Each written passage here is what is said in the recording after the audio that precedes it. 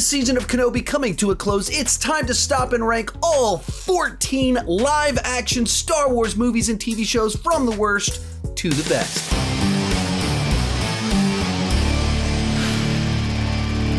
Today's video is brought to you by NordVPN. In real life, everyone understands that security matters. When you leave your house, you lock the door so no one can steal your stuff.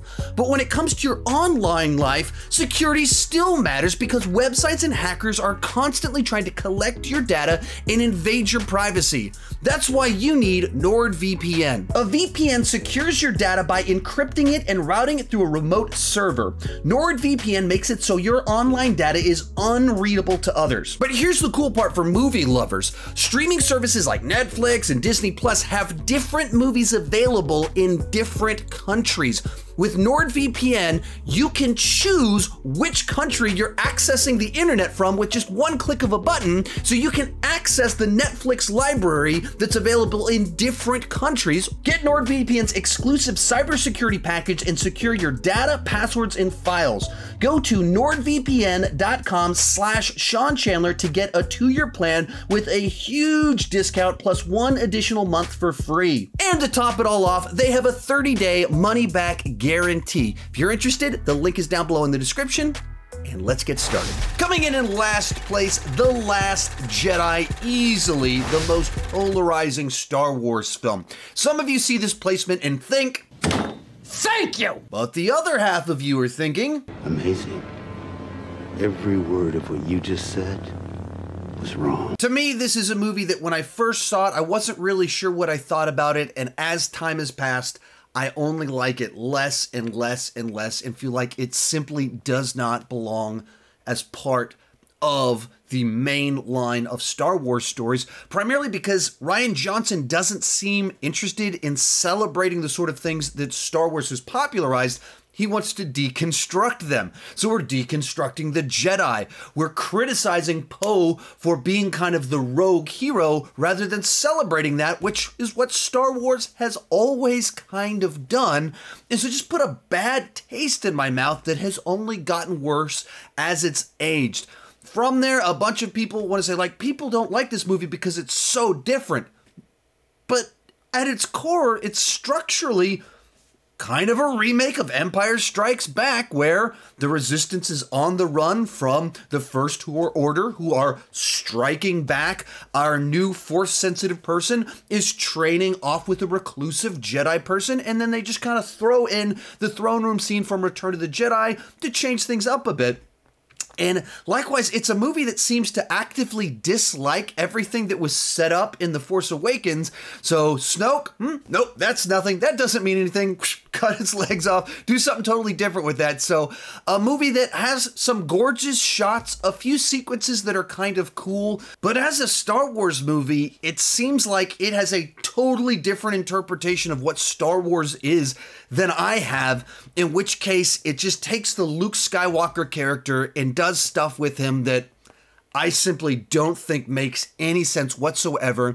And even to the extent that they try to explain it and defend it, a few flashbacks can't get me to where this movie puts that character, so this is easily my least favorite at this point in time. Number 13, Rise of Skywalker. After the polarizing reception to The Last Jedi, they went into full-blown course correction mode and cobbled together this conclusion to the Skywalker saga that involves bringing back Palpatine and introducing him by saying that basically he started a podcast. Not a great plan. And then from there, it's a story just duct taped together with coincidences and contrivances just to kind of force a series of things to happen where everyone's related to everyone else. Everyone shows back up. Nothing is set up properly. Everything just kind of comes together.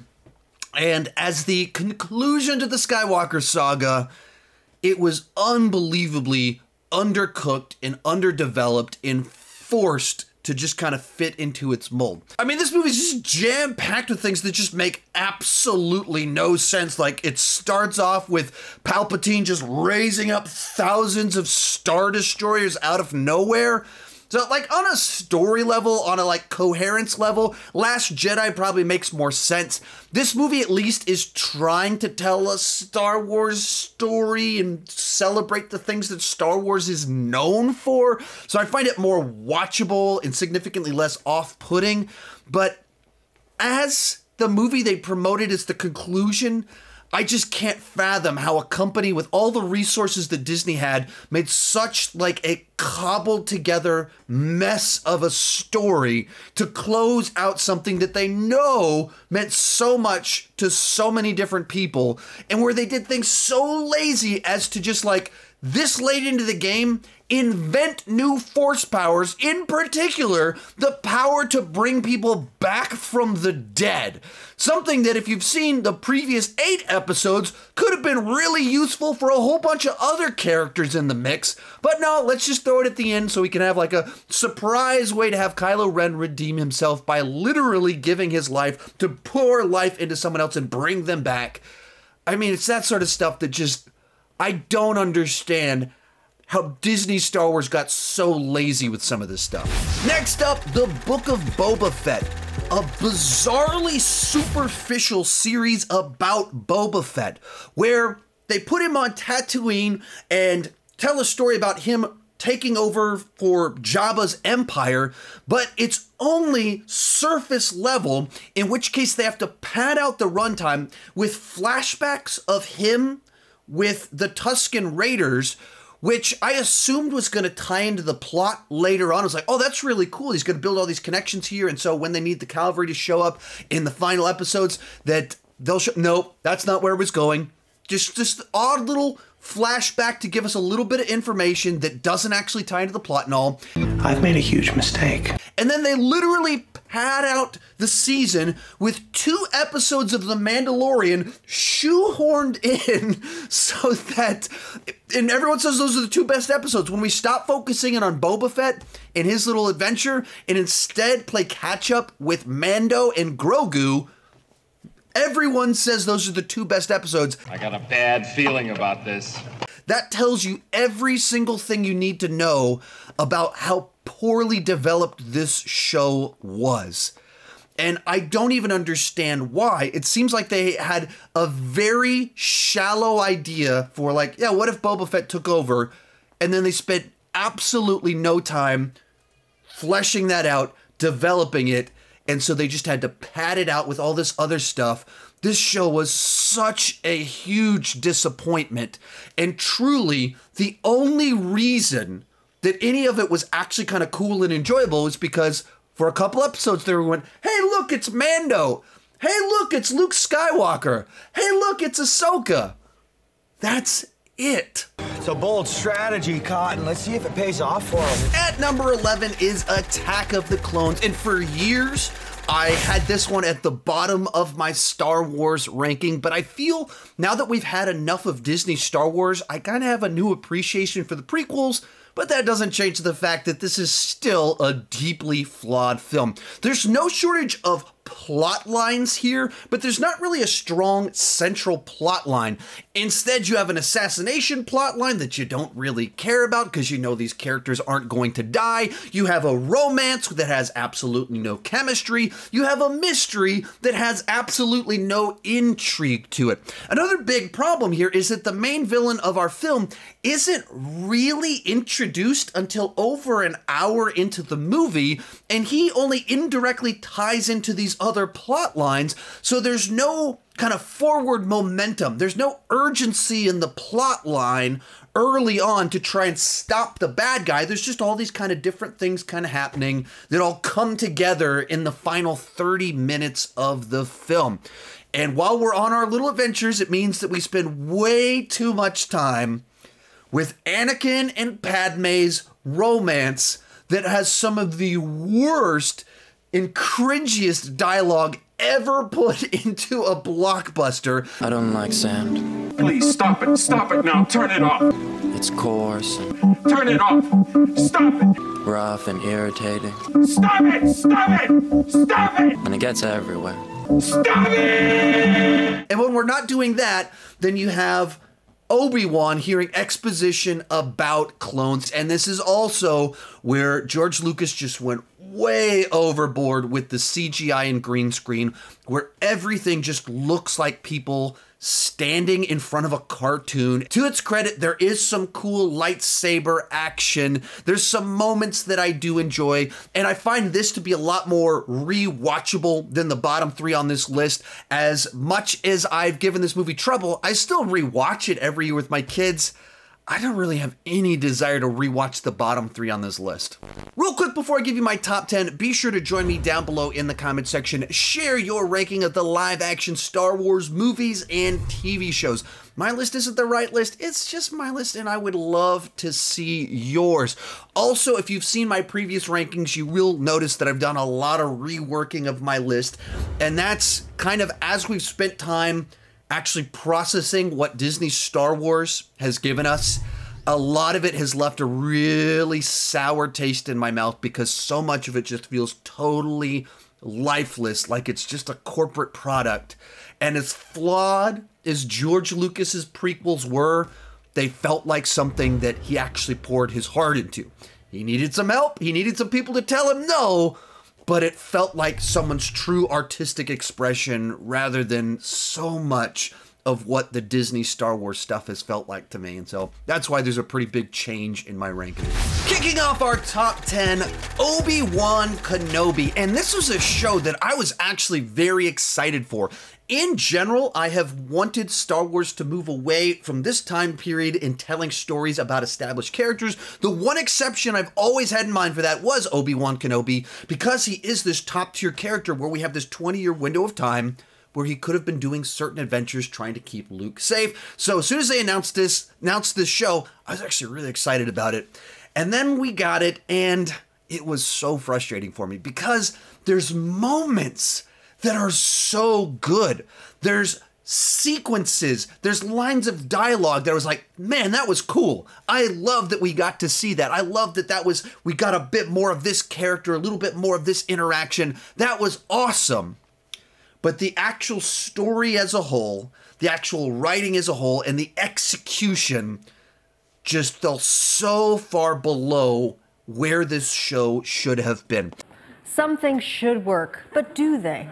Some of that is that I feel like they had 3 different ideas that they kind of crammed together. One of them is about Obi-Wan Kenobi processing the grief of everything that has gone down. Another one is about the Inquisitors hunting down Jedi. And then the third one is about the Reva character who's out for revenge against Anakin Skywalker. And it just kind of mashed them all together. And I felt like all of them were underdeveloped because of that. Another gigantic problem here for me is there's just so many moments of shockingly bad execution. The chase in the first episode is inexcusable why this little girl is outrunning adults. Then you get to episode 4, the way that Obi-Wan Kenobi escapes with Imperials everywhere is to put Leia in his oversized trench coat. You serious? I mean, I just couldn't believe what I was watching at certain points in time in this show. And so for me, while it has moments that I really enjoyed, it just was spread way too thin with these plot lines, so everything felt superficial. And I know a lot of you loved this season of Kenobi, and you loved getting to see more Anakin and getting to see Darth Vader just tearing dudes up. I get all of that, and I get why that's fun to watch. But as I was watching it, along with what they did with Boba Fett, what they did with the second season of Mandalorian, it just made me feel an awful lot like current Star Wars is influenced and inspired by previous Star Wars. So whenever they want to try and impress us, they just show us something we've already seen. Maybe with better special effects, maybe with 21st century aesthetics, but they show us something we already know to be like, look, it's Darth Vader. Look, it's Obi-Wan. But classic Star Wars from George Lucas came from Akira Kurosawa's samurai films and from Flash Gordon's serials and from his study of mythology. It was all these different things combined, whereas modern Star Wars is just, let's remind you of old Star Wars. And that to me is so disappointing that that's what Star Wars has turned into, just nostalgia baiting. Nick, I'm very disappointed. Number 9, The Phantom Menace. Now, I've always kind of been a little bit of a defender of this movie. I think the basic structure and outline of the film is quite good, and it's just entirely sabotaged by a couple of total bonehead decisions. I actually made a whole video about how to fix The Phantom Menace. You can check it out right up here. But essentially, I think if you remove Jar Jar Binks and you make Anakin Skywalker like 16, age appropriate for Padme and not a little kid, suddenly the movie makes a lot more sense and works a lot better. Inconceivable. And a few other changes in there as well, but I think the basic idea of showing Palpatine in the background slowly manipulating different groups and factions to kind of set this whole thing in motion, I think there's some intriguing ideas in there that really work. Darth Maul, a great villain. Not sure why they killed him off in this film, but it made for one of the great lightsaber battles in all of Star Wars. Having kind of this mentor figure for Obi-Wan and getting to see a young Obi-Wan kind of growing up himself into the Jedi, that's pretty cool to get to watch. So I think there's plenty of things in here that are actually quite good. Some of the execution in the way that the lightsaber battles, chases are done, very exciting stuff. There's just also a lot of politics. There's also a lot of Jar Jar stepping in poop, and making Anakin a child makes for some just weird stuff because they're setting up a romance with a girl who's significantly older than him, as well as it's just weird to put a kid in a spaceship as part of your final battle when you could just age him up to be age appropriate to be with the romantic character for him. And it also makes more sense for him to be racing vehicles and getting in shootouts. So I don't know why nobody stopped George from doing all of that, but I think there was potentially a much better film here than the one we got. They were so close. We were on the verge of greatness. We were this close. Then we have Solo. To me, this was a fun enough Star Wars adventure, a more simplistic story, less epic in nature, and that's kind of what I liked about it. Certainly, it has its flaws, but considering that the movie was 80% shot and then they fired the directors and brought someone new in to take over, it's remarkably coherent and tonally consistent in light of all the trouble that went on with the production itself. I think the lead guy does a good job taking over for Harrison Ford. Of all the problems with this film, I don't think the change of actor is an issue at all. And I think just the idea of like getting to explore the underground world of crime during the Imperial Age, that's kind of fun to get to see. There's some wacky stuff in there where Lando's droid is really into social justice. Like, it just feels very out of place in the middle of a Star Wars story to suddenly throw something like that in there. Wow, that was weird. But in general, I like having seen this and now having seen a bunch of these Disney Plus shows that we've gotten, this movie feels like this should have been a TV show. That you just have a series of these kind of adventures where you have the train heist, you have the prison break, you have the Kessel Run, and you make each of those a different episode of these kind of adventures that he had.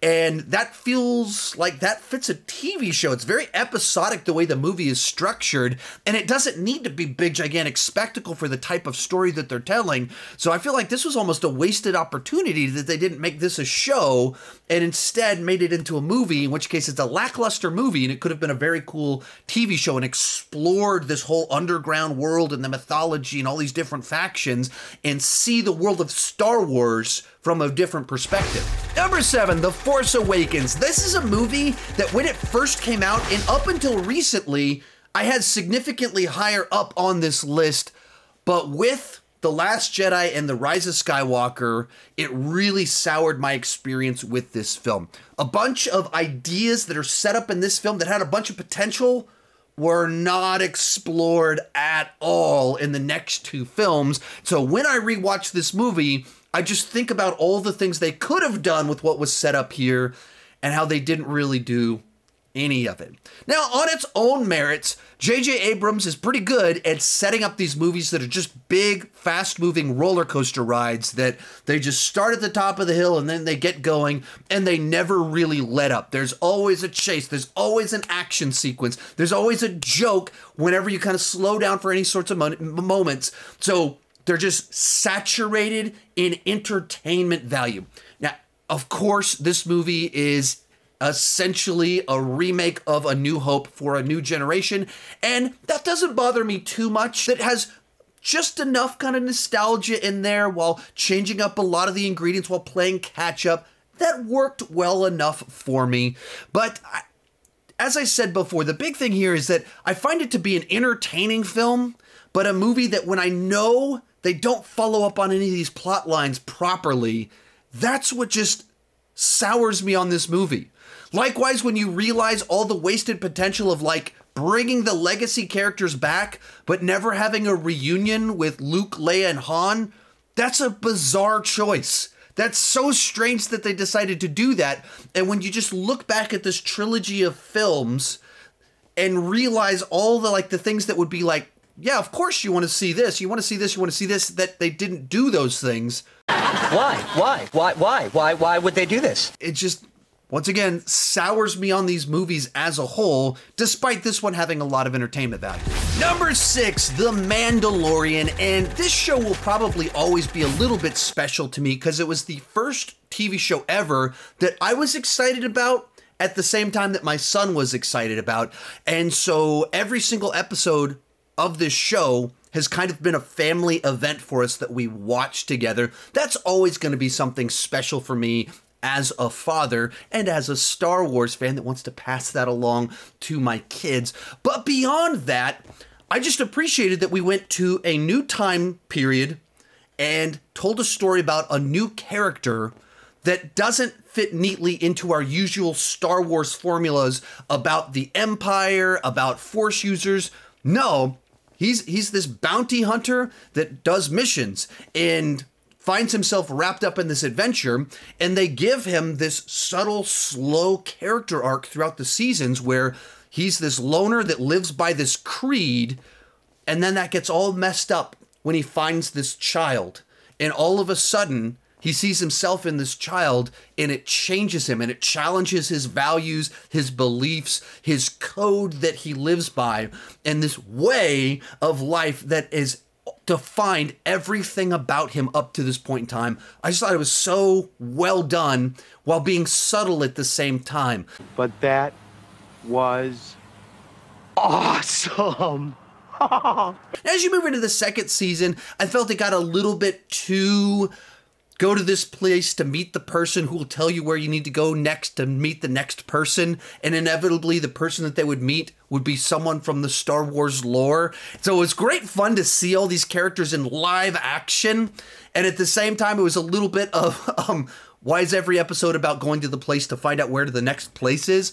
But it was still an awesome, great season in general. So for me, I thought this was a nice little addition to the world of Star Wars that found a way to kind of tie in some characters from the mythology, introducing new characters while giving us a cool character arc for Mando on this journey, all paying off with the big finale of season 2 where you actually get to see a Luke Skywalker in his prime.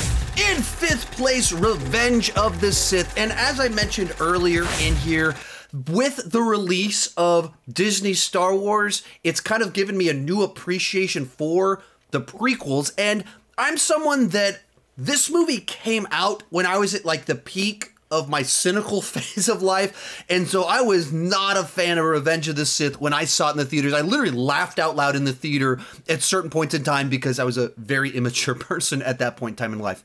And I'm still a very immature person.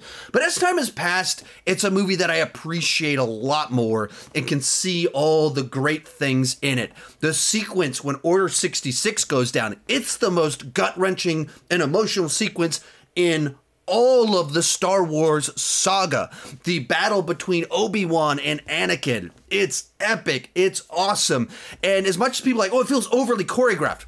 Right, because they're Force users that can kind of sense what the other person is about to do at the top of their game. Yeah, of course it's going to be very choreographed and danced like, that's not a bad thing. That fits with the actual abilities of Force users involved in an epic conflict with someone that they know very, very well. And just in general, this is the movie where you actually got to see the Clone Wars and the scope and size of what was taking place at this era, and Palpatine's kind of scheme all coming together with his rise to power and the birth of the Empire.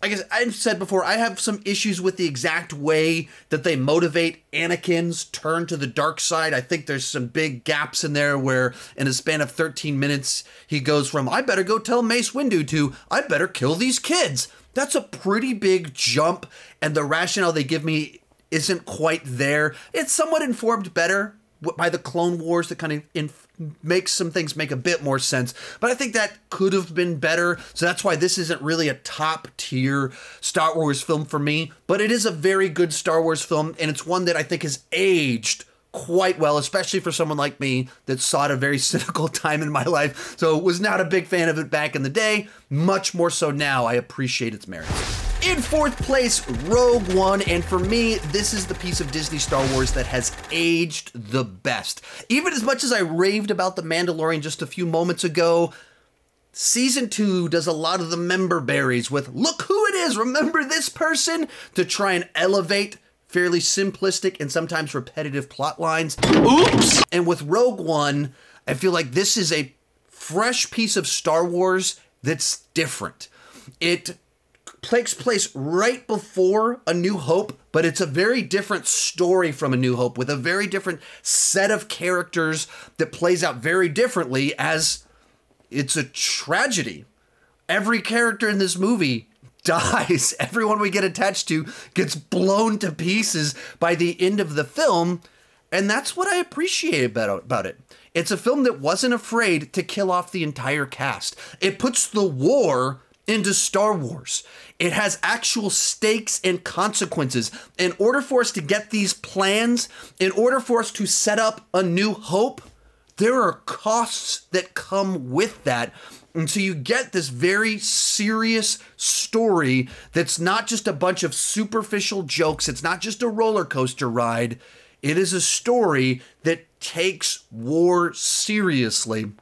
And that's why I think it just has aged really well. It's not playing to the lowest common denominator. It's not going for the broadest audience. It's not just a series of nonstop cameos. So when you do the one little bit, the couple of scenes with Vader, they really pop and they're very cool and they make sense in the context of this story, but they feel earned at the same time. Speaking of that Vader scene, that hallway one was the Vader that we'd been waiting to see for a long time, where you get 21st century visual effects with a Vader in his prime just tearing dudes to pieces. It was cool to get to see that. So for me, this, of the Disney Star Wars era, is the one that I think works the best and has aged the best. And in particular, that's kind of impressive because this is another movie that had a very troubled production that was radically reworked after principal photography. Real quick before I give you my top 3, remember to join me down below in the comments section. My list isn't the right list, it's just my list, and I would love it if you would share yours down below. Also, I've done a bunch of other Star Wars videos and Star Wars rankings. You can check them out in this playlist when this video is over. In third place, Return of the Jedi. And this is easily the most simplistic on a plot level of the original trilogy, but I think it's also so satisfying on an emotional level, where they bring Luke Skywalker on this full journey where he has to face off against his father, and throughout the course of what takes place in that throne room, Luke, through his hope, his optimism, is able to actually bring back Anakin from the dark side and allow Anakin to be a piece of the destruction of Palpatine and the bringing down of the Empire. Also along the way, I think the space battle in this movie is the best space battle ever put on film. Outstanding. From the way it's shot to the model work, all of it, this is the best looking, this is the best staged space battle, I think, in all of cinema.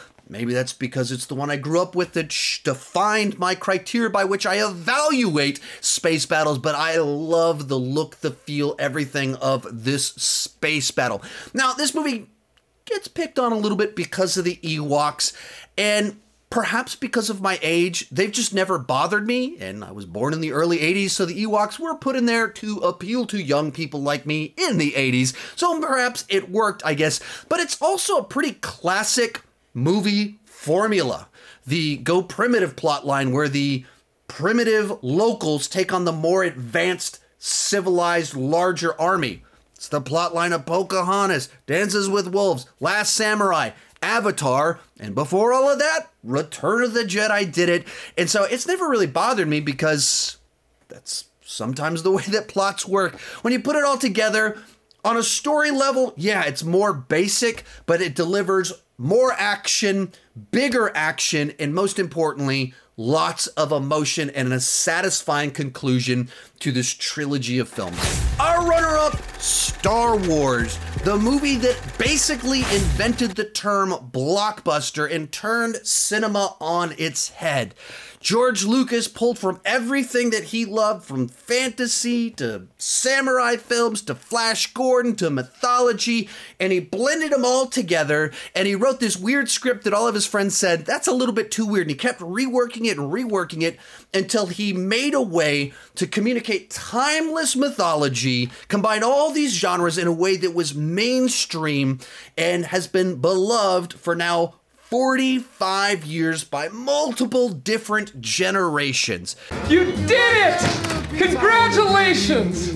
The movie's jam-packed with great, memorable characters that obviously we're still making movies about these characters to this day. When Luke Skywalker shows up in an episode of The Mandalorian, we all lose our minds. We just got a show about Obi-Wan when he was just a few years, well, I guess 10 years before he was in this movie. Why? Because George Lucas came up with a great set of characters, a great mythology, a great adventure that just touches something that crosses cultural boundaries, crosses time, and all of it started right here with this adventure. And even to an extent, just this last month, Top Gun Maverick came out, and one of the things that people have been joking about is that Top Gun Maverick rips off the third act of this movie about having to shoot down an exhaust pipe. It's pretty overtly, blatantly pulled straight out of A New Hope. Because when you want to make a great, feel-good story, what do? You tell something like this. It's a movie it changed how movies were made. Introduced us to this world. It was just such a great film. But coming in first place is The Empire Strikes Back. A movie that takes everything that worked about the original film and takes it to the next level. It focuses more on the characters. So you get a coming-of-age story with Luke as he goes off to Dagobah and is trained to be a Jedi, and he's truly challenged and tested for the first time, and he fails his test. With Han and Leia, Han continues his adventure or journey of trying to become the good guy while being haunted by his past that eventually catches up with him, while falling in love with Princess Leia. We get a great new set of characters thrown into the mix, of course, with Yoda, of course, with Lando, and you get one of the great twists in all of film history. Other thing in here, you could have said this with all these movies, but the score is phenomenal. I feel like this is the best of the Star Wars scores. I love the Yoda music. I love just how rousing the score can be when the Millennium Falcon is flying through the asteroid field. The Imperial March was introduced in this film, and this is where you really get Vader kind of becoming front and center, a part of the story. At the end of the movie, the good guys lose, the bad guys win, and we don't know what's going to happen next. It's a movie where actions, choices matter, and as uplifting as the original ending was of the original Star Wars, this one is just as satisfying, but it's a bittersweet type of conclusion to a film. So it takes everything to the next level, has more emotion, more spectacle. It's a great sequel. It's one of the great movies of all time. So it comes in at number 1. If you enjoyed this video, I've got more Star Wars content. You can check it out right over there. If you want to keep your online life secure, remember to check out NordVPN at the link down below in the description. Thank you so much for watching, and keep talking movies too much. Bye-bye.